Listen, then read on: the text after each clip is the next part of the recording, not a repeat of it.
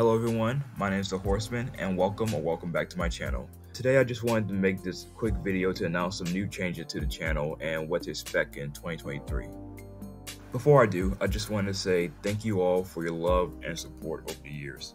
So far we've reached 250,000 total views, and as of recording this video we are 52 subscribers away from reaching 1,000. I have a lot of upcoming projects planned for 2023.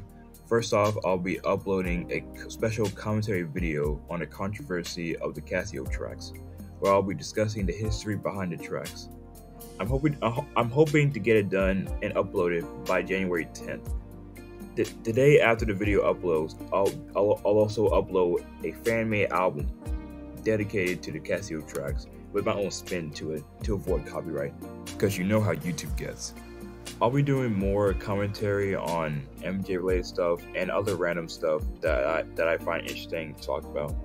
And great news, I'm working on some new fan-made collaborations and mashups of Michael Jackson with other artists and rappers. So keep that in mind. And I'll be uploading monthly lo-fi EPs that are about an hour long between February and May. June will be a special time for this channel, as on June 6th will be the 5th anniversary of my channel. I have several projects planned for the milestone, including a reissue of my first fan-made album called The Future, which actually boosted my channel and is number 5 of my top 5 most viewed videos.